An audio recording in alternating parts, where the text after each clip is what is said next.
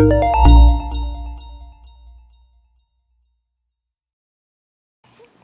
my heart this morning was, if I were to see Jesus, if we were to see Jesus, would we have been able to recognize him? And that's been on my heart. And I was thinking, if you watched a movie of Jesus, like The Passion of Christ or one of those movies, you always see that Jesus is very prominent. They pick the best actor, the most prominent actor, and make him represent Jesus. And then for the disciples, they'll go and look at the other actors who are very, very, popular, and then they get them. And then for the rest of the people, they just get extras and fill them in. With the paintings also, if you see the Last Supper, you'll always know which one is Jesus. Either he'll have a good robe on or something. There'll be something that will catch your attention. Even if you're in the middle of the movie and you walk in and you're like, oh yeah, there's Jesus, there's the disciples, and then the rest of the people. But when we look at the scriptures, turn with me to Isaiah 53. Isaiah 53, verse 2.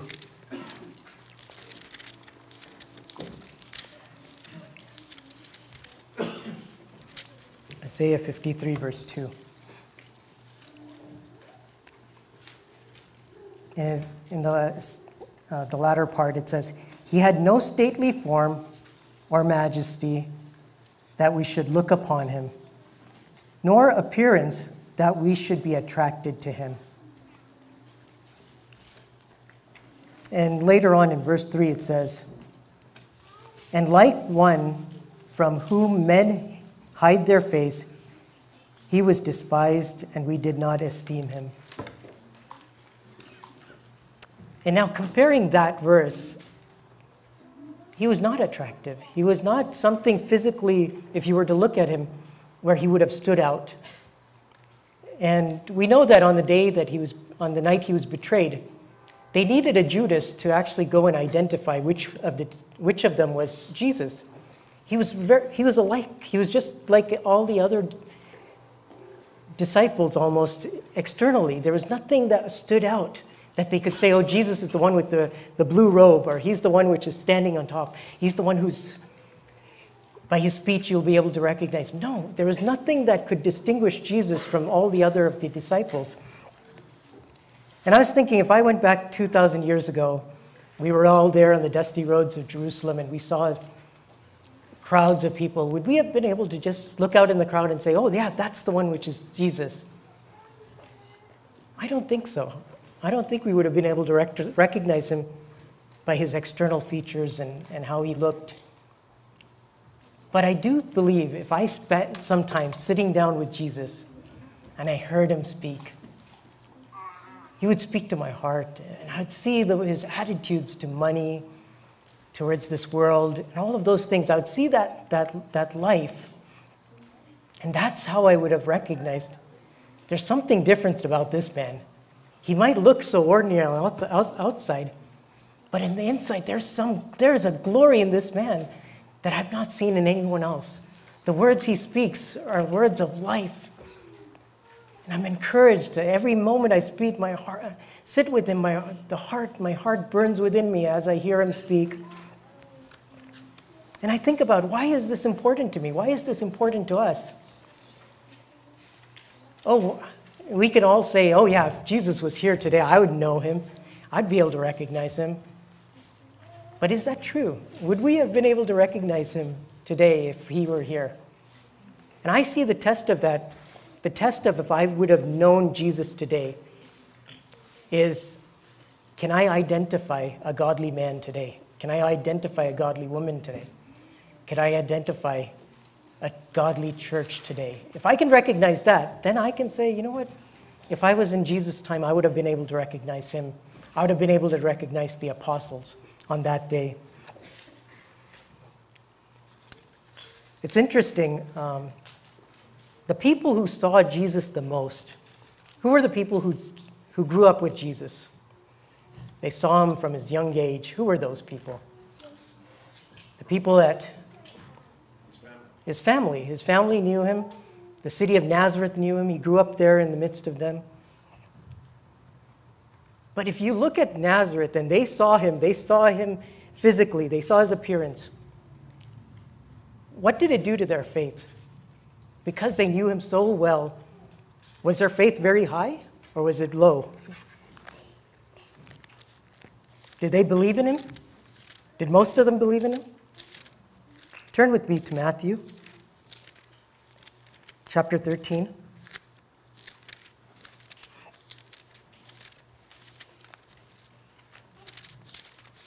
Verse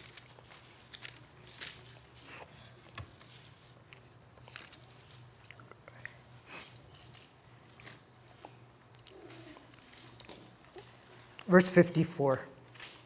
It says, he came to his hometown, Matthew 13:54. He came to his hometown and began teaching in their synagogue, so that they were astonished and said, where did this man get this wisdom and all these miraculous powers?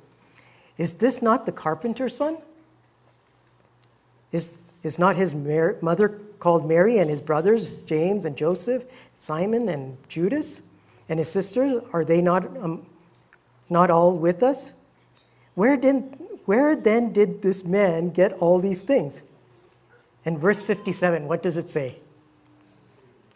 And they took offense at him. They got offended. They got offended at Jesus, this Jesus that they grew up with. And then verse 58, it says, and he did not do many miracles there because of their unbelief. This person that they had been around all their life, they were completely blind to it. Then I was thinking of the people who did have faith. Turn with me to Luke chapter 18. Luke chapter 18. Luke chapter 18, verse 39. This is the blind man Bartimaeus. They told him, be quiet. And he cried all the more, Son of David, have mercy on me. And Jesus stopped and commanded that he be brought to him. And he asked him, what do you want me to do for you? And he said, Lord, I want to regain my sight. And Jesus said to him, receive your sight. Your faith has made you whole. This man who could not see the physical Jesus, he had faith. He had faith in this man, Jesus. With those who grew up with him, who saw him, did not have. The neat thing is when we have multiple gospels, is we can compare one account of something with the other. I want you to turn with me to Luke chapter 7, verse 2. Luke chapter 7, verse 2. We've heard about the story of the centurion. The centurion, I pictured in my mind that the centurion actually walked up to Jesus and had this conversation. But if you look at the account from Luke, it says that he did not physically go there and meet Jesus. Read with me in verse 3. It says, when he heard about Jesus, he sent some Jewish elders asking him to come and save the life of his slave. This centurion actually may have never seen the physical Jesus. He may have never seen what Jesus looked like. But at the end, he had this faith that Jesus commended him. He said, people are going to come from the east and the west like this man. What great faith he has. He has faith that I can do this for him. And I see that there's something that, by looking at the physical Jesus, there was something that people were struggling with. How could this ordinary man on the outside, who did not go to these great schools that we've been to, how could God be in him? But for the people who were blind, they didn't see him, this physical man. They had this faith that he was the Son of God. I wanted us to read this verse in John 9:39. John 9:39. This is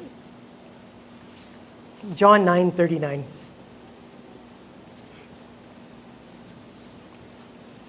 And Jesus said, "For judgment I came into this world, so that those who do not see may see, and that those who see may become blind." Those who cannot see will see, and those who think that they see or see may become blind. And I see that. Those who think they see are blind, but those who do not see, those who are, they did not see, they knew, they saw this Jesus. They were able to recognize this Jesus. I think I have a visitor here to, just one sec here.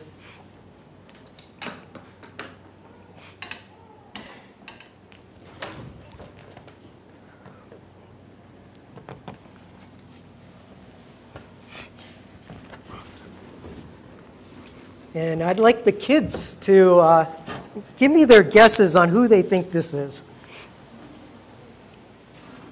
Can you guys see? Guesses? Jesus? Paul? Who? Elijah? Peter? Paul? Okay, now we can go to the adults. Elijah? When I'm older? I was hoping that answer would not come. So this was my best take at a person. Actually, it's Paul. It's my take on Paul. We don't have in the Bible only a few things that we know of him. One, we know that he had a belt on. You guys might remember that who was wearing this belt is going to be taken. We know that he was probably small. Why? Why do we think he was small? Anybody? Guesses? Zacchaeus?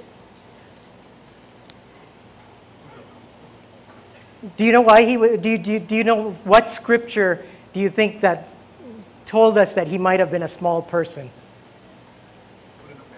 He was put in a basket. Do you guys remember? He was put in a basket and he was lowered outside the walls. He had to fit in that basket, and so we think that he was a small person. He also may have had a lot of scars on his head and face and everything. Do you know why he may have had a lot of scars? He was beaten up. Many times he was stoned. One time he was stoned and left for dead.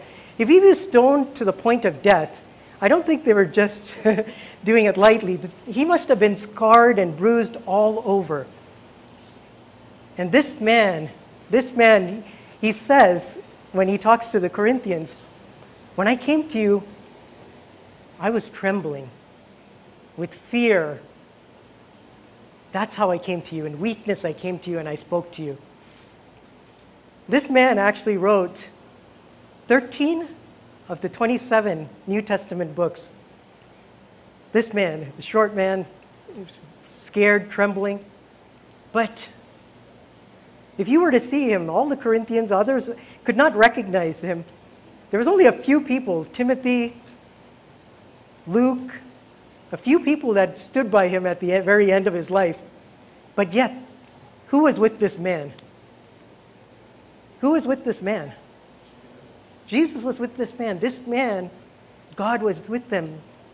The people who looked at him externally is like, "Oh, Paul, your presence is very unimpressive." That's what he says in 2 Corinthians chapter 10, verse 10. It says, he was very unimpressive in a person.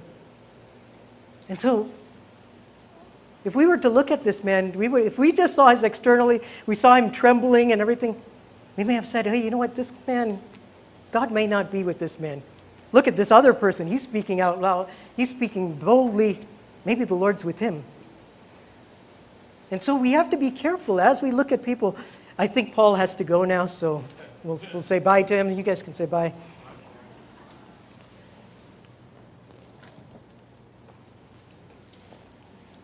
But I was thinking, why was it that way, Lord? Why did you hide Jesus from everyone? Why did you hide Paul from this? Why, Jesus, did you say thank you that you've hidden these things from the wise and intelligent and revealed them to babes? Why did you do that? If you look through the scriptures and see, at many occasions they got confused.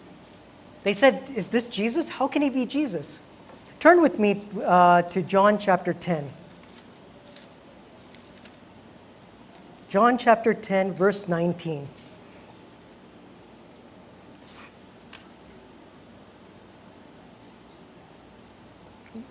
A division occurred again among the Jews because of these words.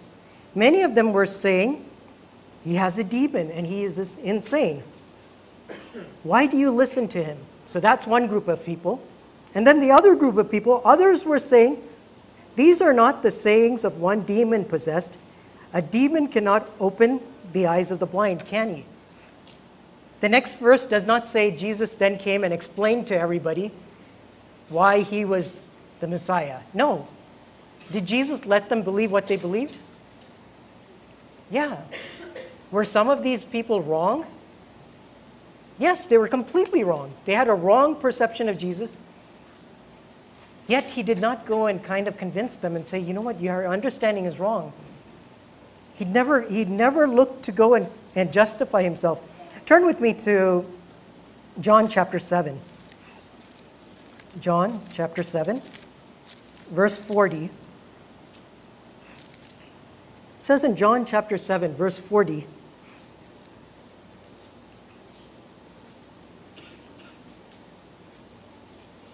some of them were saying, certainly this is a prophet. Others were saying, this is the Christ. Others were saying, surely the Christ is not coming from Galilee, is he? It says later on the officers came to arrest him, and then they said, hey, why didn't you arrest him? And it says here in verse 46, never has a man spoken the way this man speaks. They've never heard a person speak like Jesus. And then Nicodemus stood up for Jesus, and he said, our law does not, in verse 51, our law does not judge a man unless he first hears from him and knows what he's doing, knows what he is doing, does it? And they answered, you are not also from Galilee, are you? Search and see that no prophet arises out of Galilee. And so this person was like, Nicodemus, who was trying to support Jesus, he was like, the Messiah is not coming from Galilee. He's going to come from Bethlehem. Do you not know the scriptures? Could Jesus have not got up and said, wait a minute, I really was born in Bethlehem, but then my parents moved me over to Galilee? He could have justified himself and corrected it. Did he ever correct himself? No, he never corrected himself. The eternal lives of all these people were at stake, right? The lives, if they did not believe he was the Messiah, they did not believe that he could save them from their sins, their eternal destiny was at hand. Yet Jesus did not take the time to correct their wrong understanding. And I look at that and Lord, why didn't you correct their understanding? You had the opportunity to correct them and tell them that you're really the Messiah. Why were you hidden from all of these people? Why did you let them believe what they wanted to believe? And I was thinking about that. It says, if we seek him with all our heart, what will we do? We will find him, right? And Jesus is looking for that. He's seeing who are the ones really seeking out for me. And he will reveal them to him. Now, I wanted us to turn to 2 Corinthians chapter 3. 2 Corinthians chapter 3. And I wanted to talk about what's that thing that's covering us from seeing Jesus, right? There's something that's covering Jesus from people seeing him. And what's that thing that's covering him, being a cover from us seeing him? It says here that there's a veil. Do you know what a veil is? A veil, something that's a veil that's covering. This is kind of like a veil too. It's covering what's behind it. And there's a veil that it says in verse 13, 2 Corinthians chapter 3, verse 13. And it says, we are not like Moses, who used to put a veil over his face. So there's one veil which is over our face. The second veil is in verse 14. What does it say? But their minds were hardened, for until this very day, at the reading of the Old Covenant, the same, what? Veil remains unlifted because it's removed in Christ. So that's the second veil. And the third veil is found in verse 15. But to this day, whenever Moses is read, a veil lies over their heart. So there's a veil over our face, a veil over our minds, a veil over our hearts. But whenever a person turns to the Lord, the veil is taken away. But we all with unveiled face behold as a mirror the glory of the Lord, and are being transformed into that image from glory to glory. And so I wanted to talk about that glory, because God said He's talking about this glory, that we will be transformed from one glory to another. And the first part of that is we have to look to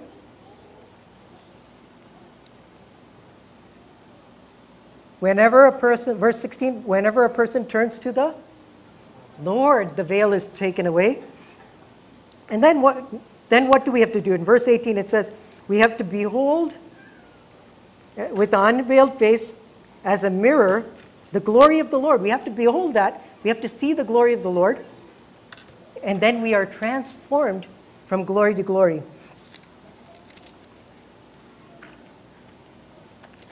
Read with me verse 7. 2 Corinthians 3, verse 7. Where is this glory it's talking about? It's talking about this glory that we're seeing.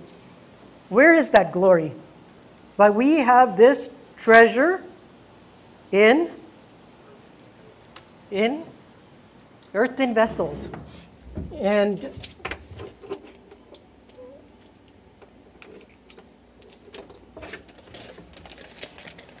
this is my earthen vessel here.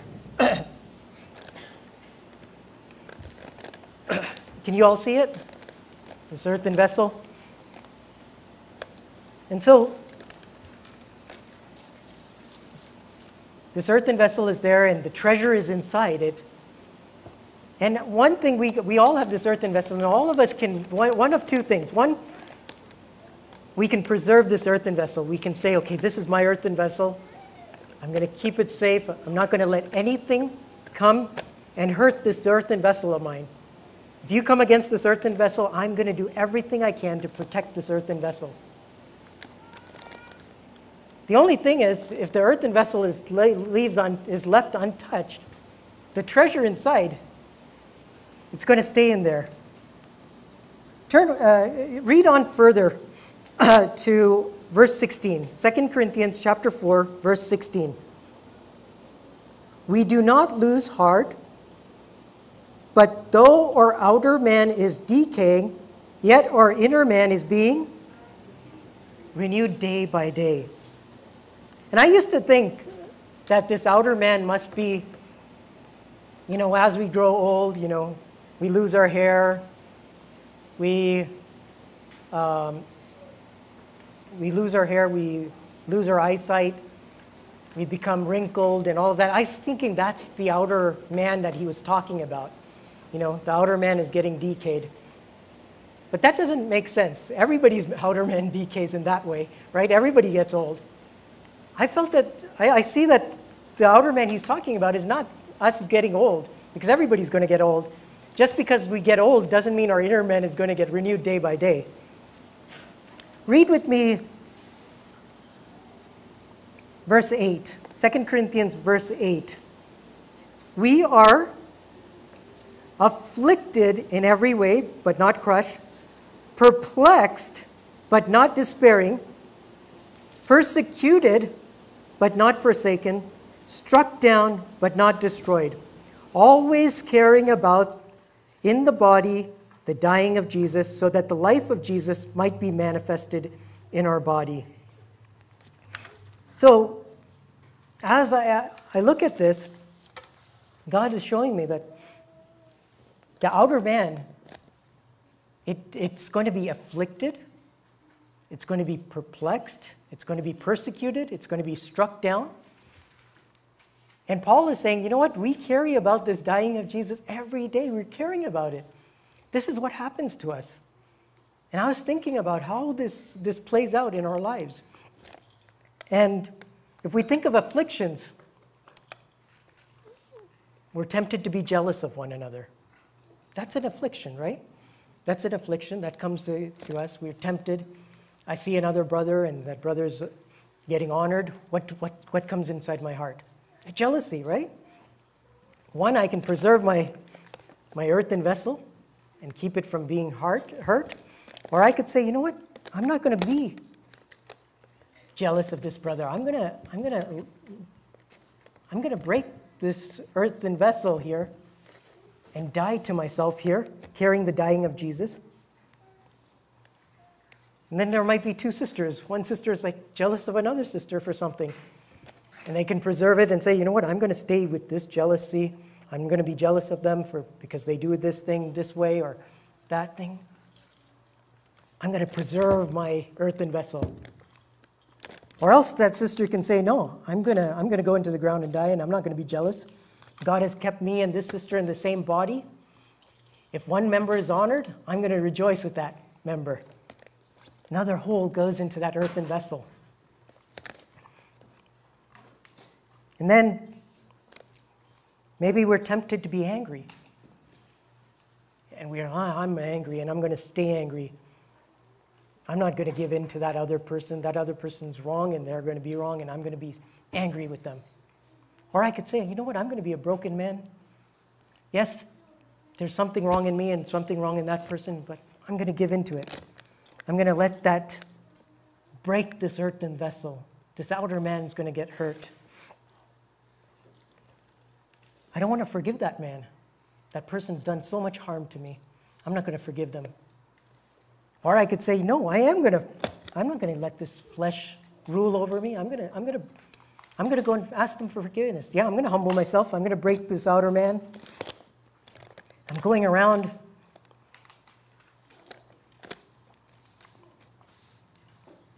It could be lust. Am I going to give in to lust, or am I going to... No, I'm not going to give in to lust. I'm going to break this outer man. Receiving correction. Am I going to be offended if somebody corrects me? I'm not going to be offended. I'm going to break this outer man. Perplexed. I'm hearing of all these things and I'm fearful. What should I do? Am I going to give in to that fear? If I am, then I'm going to preserve my outer man. But I say, no, I'm not going to give in to fear. I'm going to say that the Lord's on my side. He's going to give me courage through this anxiety for tomorrow. I don't know what's going to happen to tomorrow. But God's saying, no, don't worry about tomorrow. Cast your cares on me. And you can see how this vessel, depression, I'm not going to give in to depression. I'm not going to be depressed. God is my greatest encourager. He's going to encourage me. There's nothing to be depressed about. Discouragement. God has forgiven me my sins. He's a father to me. There's no reason for me to be discouraged at this time. And so you can see this affliction, persecution, perplexion, being struck down, all of that. What is it doing for me? What is all these trials doing for me? Anyone? What is it doing? What is it doing to my outer man? It's decaying. It's breaking this outer man.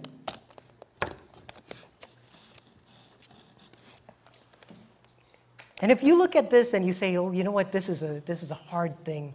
All I see is breaking and a breaking and a breaking and a breaking.